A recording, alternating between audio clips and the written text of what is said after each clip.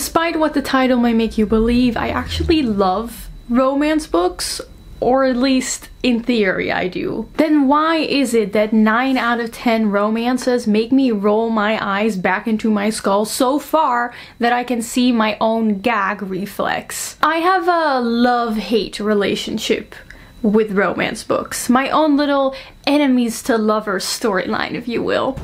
I hate you. Do you? Or do you just want to kiss me? Oh. Because I love the swooning, but then I also just really hate it when there's another tall, handsome billionaire treating the main female character very, very poorly and it being played off as romance. So with this video, I want to explore why so many romance books are considered cringe. What makes a romance book cringe? And I of course also want to recommend some romance books that I consider to be not cringe. I need a cup of tea.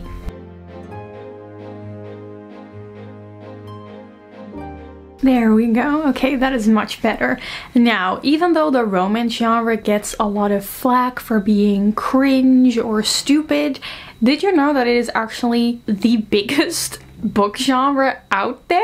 A 2022 NPD group study showed that romance was the biggest growing genre in terms of book sales. And in that year, the sales of romance books doubled in compared to the figures of 2021.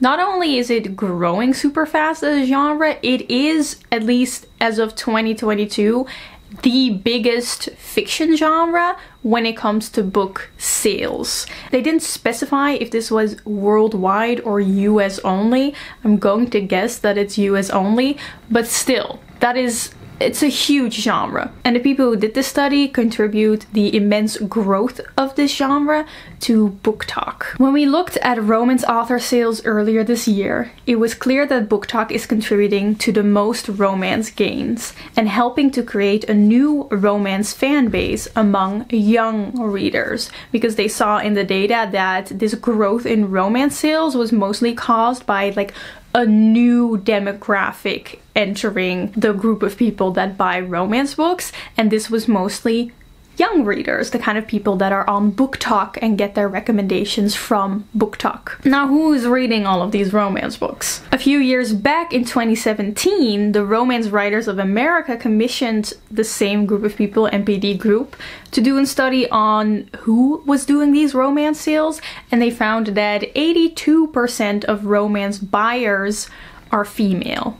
And fun fact, that means that this channel, like you guys, this audience that always watches my channel, has a higher ratio of female viewers than romance book buyers. I actually think that's interesting, but of course, buying the book and reading the book is not the same, and I wouldn't be surprised if those like 18% of men that are buying romance books, like a big portion of them might be buying them for a woman in their life, maybe. Or maybe I'm just stereotyping here. The point that I'm trying to make is that although romance may kind of seem like a hated on genre, probably depends on where on the internet you spend your time, it is also kind of the most loved genre, or at least the most bought genre, and it is mostly women who like it. Wow, are we surprised that a thing that women are like almost exclusively into gets hated on? No, we're not. But that will not stop us from critically analyzing the romance genre, so let's start with that. Why do so many people cringe at it? Why do I cringe at it a lot more than I want to?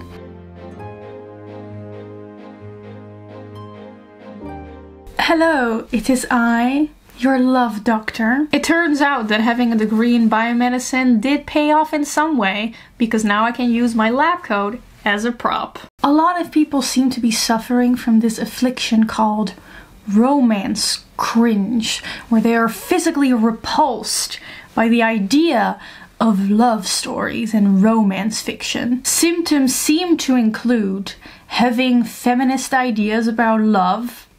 Weird, really need to get that checked out. Feeling better than everyone else, and only being able to intellectualize your feelings and not being able to actually feel your feelings. Now, what is causing this affliction, this cringe at romance books? Well, lucky for you, I have a PhD in romance cringe, and with PhD I mean I've read a lot of cringy romances in my life, and I've also read a bunch of blogs on the internet of people complaining about romance books. So I would say that is about the deepest you can go when it comes to research in anything, really. And in my research I have distilled 5 reasons for why people tend to cringe at romance, and we're going to be discussing them, talking about whether I personally agree with them or not. Of course, cringe is a very personal thing. Some people cringe at romance a lot, other people don't at all, and that's all fine. I just think it would be interesting to kind of discuss these ideas. The first reason why a lot of people cringe at romance is stereotypes. The idea that romance books are just too full of stereotypical characters, and I cannot disagree with this. It is one of the major reasons that I tend to find a romance book cringe, and if I really like a romance book, like the romance books that I will be recommending at the end of this video, it's usually because the characters are not as stereotypical. I have come to the conclusion that the 2 main characters, usually the man and the woman, fall into a particular type. For example, the man, our male love interest, is almost always this kind of surly, stern man. He only wears plain shirts and black and white colors because colors are for girls, and this man is very masculine. And what is more masculine than only wearing black and white? There's a scowl on his face always, because the only emotion he ever portrays is the manly emotion of anger. He's also low-key mean against pretty much everyone, except sometimes to our female main character. Absolute bonus points if he is rich, preferably a billionaire, never just a millionaire. Like, he has to be the billionaire. Oh, and then of course, how could I almost forget the most important trait of our stereotypical male lead in a romance novel is he needs to be very, very tall. And we need to be reminded of this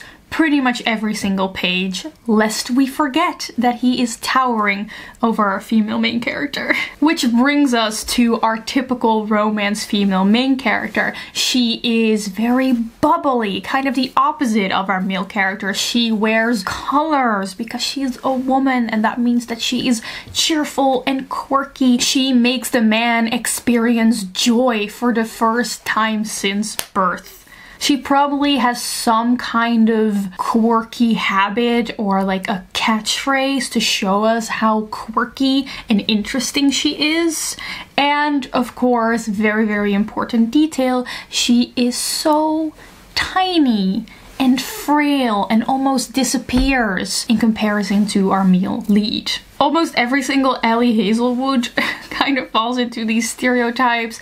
I've seen it in the very popular The Spanish Love Deception. It seems to be that these kind of stereotypical characters are very, very popular among romance readers. I hope you liked my my silly little illustration time lapse here. If you're wondering how I make those illustrations and time lapses, I do them in Procreate. I've been doing this by taking a class in an intro into Procreate, and if it wasn't for that class by Brooke Glaser, I, for example, wouldn't have known how that time-lapse feature works exactly. And I can't wait to learn more and make more silly little visuals for you guys. If you also want to take creative classes like me, they can be found on the sponsor of today's video, which is Skillshare. They are the largest online learning community with thousands of creative classes, from illustration to photography to sewing. And if you're not really sure where to start, Skillshare has perfectly curated learning paths with sequential classes that take you from beginner all the way to advanced. For example, I found this class of the Intro into Procreate in the learning path for Procreate Basics. If you have any creative goals for the new year, I highly recommend investing in yourself and starting your learning journey on Skillshare. And the great thing is that the first 500 people who will click my link in the description will get a 1-month free trial of Skillshare, so you can get started today.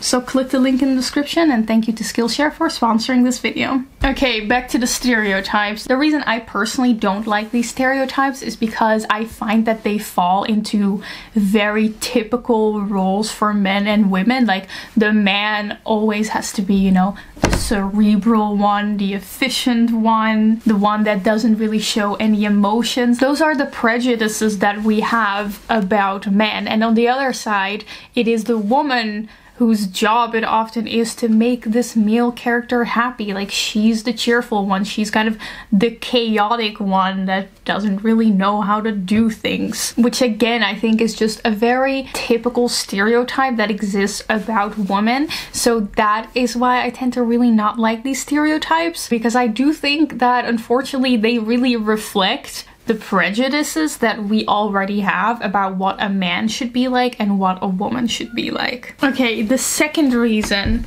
that people tend to cringe at romance is when there is no build-up in the love. Now, of course, nobody likes an insta-love story, and most stories don't really have insta-love anymore, but a lot of people mention that they really don't like how romance books focus too much on hotness of the characters, and it's only characters kind of like fawning over each other and how attractive that they are. And I think, you know, a romance book really falls apart when there's not enough build up. Most of the time that I find a romance book cringe is because I don't see the chemistry between the characters. Like, sometimes it's just so clear that the author just made the characters hot, and that's why they fall for each other, and we're just kind of, as a reader, supposed to go along with that.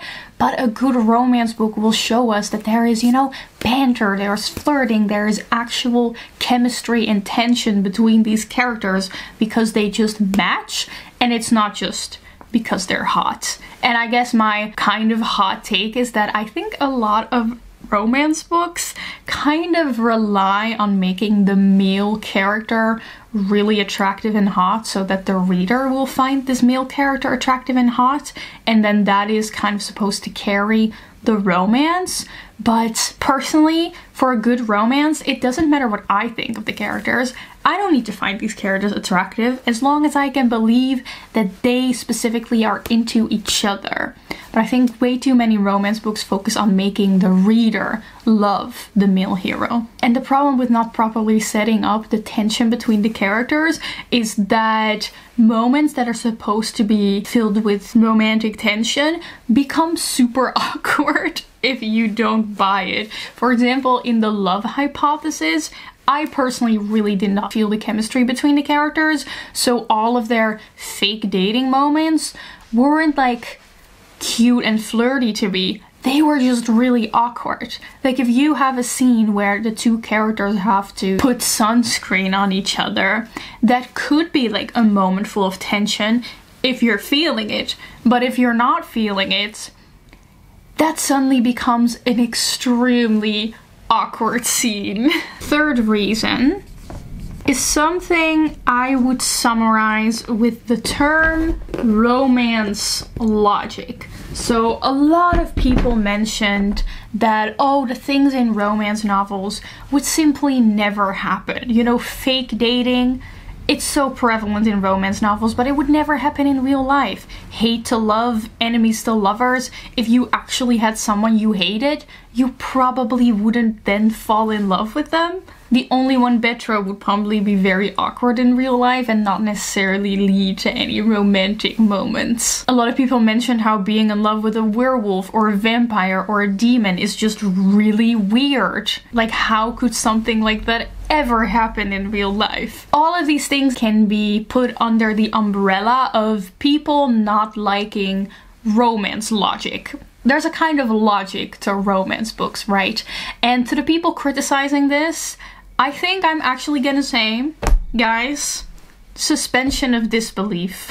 I think this is the first cause for romance cringe where I'm gonna have to disagree. To read any kind of book, honestly, but also if you're reading romance books, you need a certain kind of suspension of disbelief. Otherwise, it would be like saying fantasy books are bad because, magic doesn't exist. A book about dragons? Sweetie, you know dragons don't actually exist, right? You see what I mean? Like, there are just certain tropes, certain conventions in romance books that, yeah, would be a little bit weird in real life, but that's kind of partially why they're fun to read about in a fictional setting, because they make for interesting fictional scenarios that wouldn't happen in real life. And this kind of is similar to the fourth reason that people tend to dislike romance books, and that is that they are unrealistic, specifically that they give women an unrealistic ideal of love. First of all, I just want to say, I just find it so funny when men are like, romance books where a man treats the woman nicely and makes her happy. I think these women are getting kind of unrealistic expectations, honey.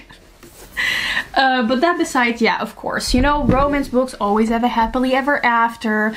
The characters always seem to know exactly what the other person wants until the third act breakup when everything suddenly goes wrong. But to be honest, I think it's a little bit condescending towards romance readers to assume that they believe that everything that's happening in romance books is gonna happen in real life. I think people aren't giving romance readers enough credit if they assume that they just can't differentiate between real life and fiction. I think a lot of romance readers know that the things that are happening in romance books aren't the way it goes in real life, but yet again, that is why they are fun to read. And then our final reason, and this is one yet again where I do kind of agree, and that is that a lot of romance books just romanticize toxic love and toxic behavior. Now, I want to preface this by saying that a lot of romance books just don't do this. There are so many romance books out there, and there are plenty of them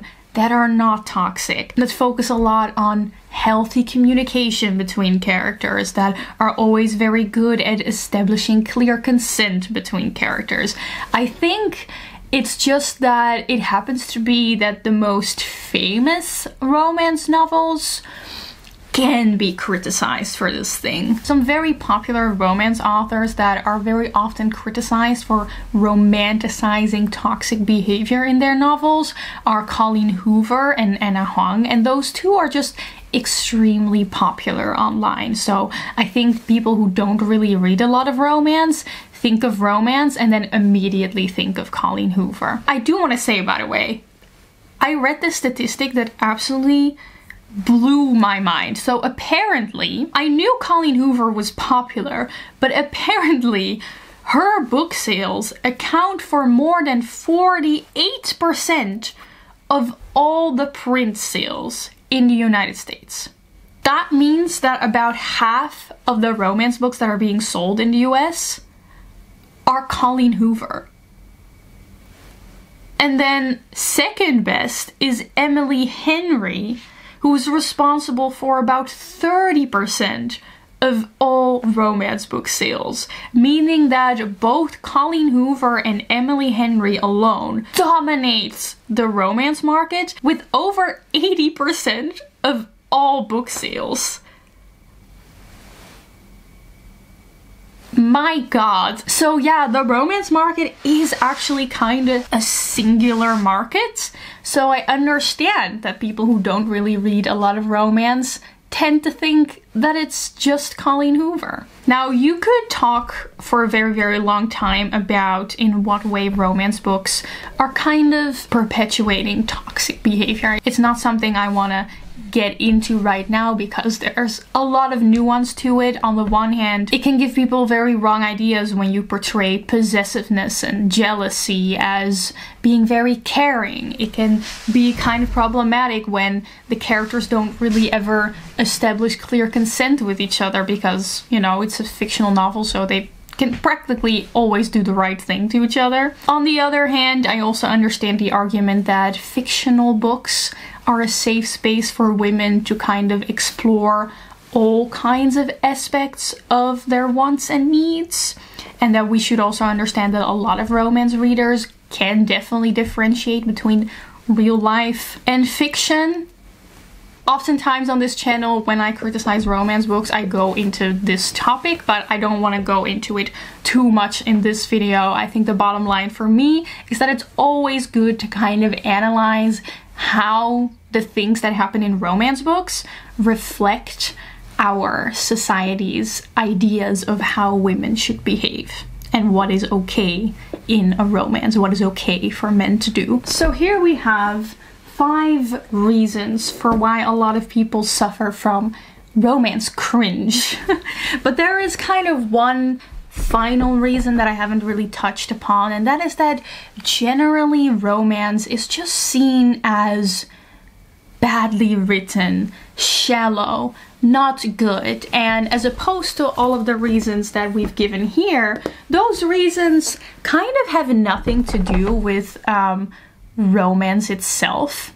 All of these reasons specifically refer to the romance in the romance books, but a lot of people just hate on romance books, not because they're about romance, but because there's this idea that, you know, they're just lesser than other books. They're just more poorly written, they're just lacking in depth, and therefore you shouldn't be wasting your time on them. A lot of people who like romance kind of express it as a guilty pleasure. I found this blog by Kaylee Woltell where she expresses her grievances with this idea of romance being a guilty pleasure.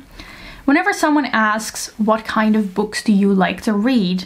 A tiny bit of shame always creeps in when I answer that question with a squeaked out romance. I tend to add a rushed, but also fantasy and historical fiction and literary fiction to the end because I always feel the need to clarify that while romance is probably my go-to genre, I read more conventionally accepted genres as well. And I don't think she's the only one that considers her romance love a guilty pleasure. It is simply not a book genre with the same status as literary fiction or historical fiction, because there's this idea that romance books are just worse than other books.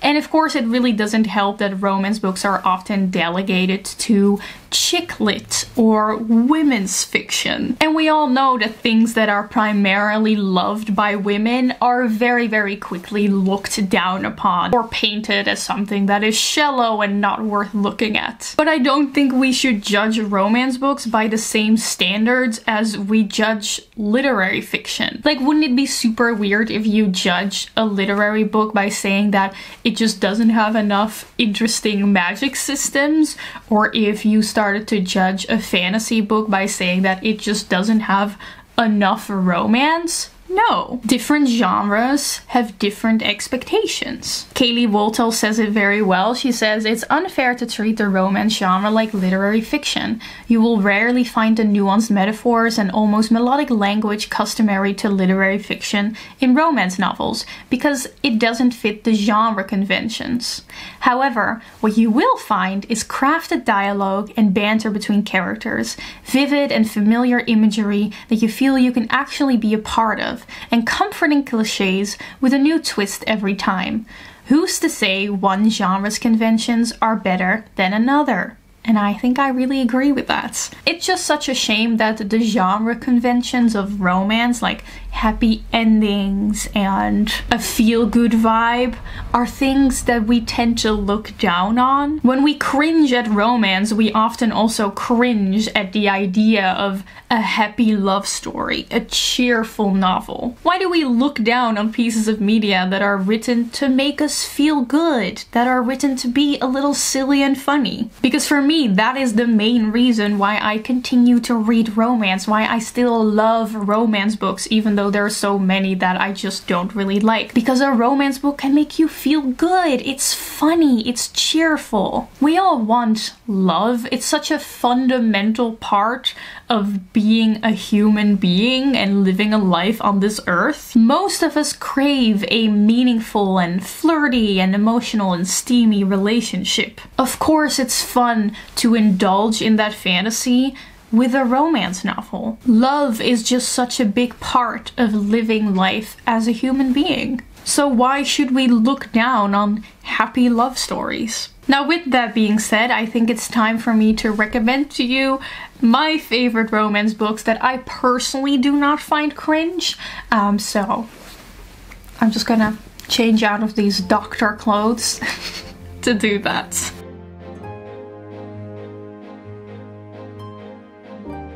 I personally believe that romance books tend to kind of fall on a spectrum from silly to emotional. Silly being that the books are a little bit more flirty, a little bit more humorous, more feel-good, more sexy, makes you laugh. And then the emotional romance books tend to be a little bit more serious, a little bit more in-depth with the characterization, maybe have some melancholic moments, but eventually they will have a happily ever after. And I think every romance book falls somewhere on the spectrum, and I think every person may have a preference. For example, this is kind of my window of preference. Everything that falls within this window I consider not cringe. So as you can see, I have a preference for kind of silly romance books. If they get a little bit too silly and quirky, I start finding them cringe. And this is why I tend to not really like Ellie Hazelwood's books. But mostly when books try to be like too emotional and they're like not feel good enough, that's not my vibe. It's just a personal preference. So for each of these books that I'm gonna recommend, I will let you know where they fall on the emotional silly scale. My absolute favorite romance author is by far Talia Hibbert. Specifically, I recommend the only series that I've read of her, to be honest. That is the Brown Sister series. I'm constantly surprised that this is not more popular than it is. These books definitely fall towards the more silly side of things. They are funny, they are humorous, they are feel good, they are very sexy and flirty, lots of banter, and the concepts of the story are a little bit sillier. Like the first book, Get a Life, Chloe Brown, is about a girl that has made like a list of everything that she needs to do to get a life, like enjoy a drunken night out and ride a motorbike, and then she meets a guy that's going to help her with that. Take a hint, Dani Brown, you should read if you want perfect fake dating, where the two characters are clearly like have an attraction towards each other, but the book is mostly about them really learning to love each other. And the last one, this one's my favorite, takes place in a bed and breakfast. None of these books fall into the category of just like extremely stereotypical characters. This one does have your typical, oh, the man is like a surly, strict boy, and then the main character girl is like super bubbly. It doesn't feel stereotypical because all of the characters are so very well fleshed out. This is a perfect example of books where you can just feel why these two characters specifically are into each other, and it doesn't feel like you're just looking at two hot people ogling each other. The other very obvious choice is Emily Henry. I love her. She falls more on the emotional side. I think in her books she strikes the perfect balance between an emotional story where there's like, you know, moments where the characters stand in the rain and they all have their own like really sad backstory and it has that melancholic feel to it, but still it feels very flirty and full of chemistry as well. Another good example of books where you can totally feel why the characters are attracted to each other. My personal favorite of hers is Book Lovers, and I think the reason for that is that this one definitely falls more towards the silly side. Like, out of all of Emily Henry books that I've read, this one is slightly more silly than the other ones. I know I never shut up about Sangu Mandana's The Very Secret Society of Irregular Witches. This is a fantasy romance, but it takes place in our world. It's just that the main character is a witch. Still very silly, extremely feel good, sometimes maybe even too much for my liking. These definitely are not your typical romance heroes, especially since the whole theme of this book is feeling different, feeling like nobody accepts you, and then finding your own found family where you do feel accepted. I know I said I wasn't like the biggest fan of Ellie Hazelwood, but the exception to that for me is Love Theoretically. Ellie Hazelwood falls very, very far into the silly, quirky main characters category. It's a little bit too much for me. Her humor doesn't really work for me. This one still really rung true for me.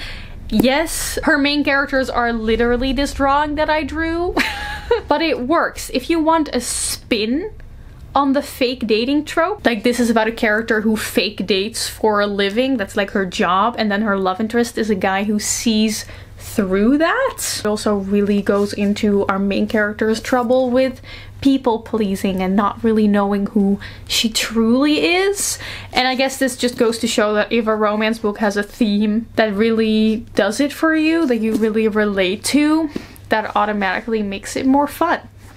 And again, that's going to be different for everyone. The last book that I want to recommend to everyone who's still like, okay, no, but I just really don't like romance because it's all just poorly written and not in depth enough. I raise you one of my favorite books of all time, Jane Eyre. It's classic literature, beautifully written. You're gonna be amazed by how relatable this character from the 19th century is, and how much of her thoughts and feelings are thoughts and feelings that we still may experience in the 21st century. And a big part of the story is the romance between Jane Eyre, the governess, and Mr. Rochester, who is the master of the house. It's definitely not silly, it fully leans towards the more emotional side. If you want beautifully written passages about love, about understanding each other, Jane Eyre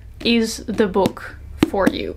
Those were my personal favorite romance books. I'm hoping to find more. Maybe there are a lot of romance books that I find cringe, but I will never find romance as a genre cringe at all. I really hope you enjoyed this video. I want to give a special thanks to all of my patrons that support me, with a special shout out to all of my Elite Hidden Library members, and a warm welcome to our newest Elite members, which are Josie Lawson and Sleeping Sululu. Welcome! I really hope you enjoyed this video, and I will see you soon with another one. Goodbye!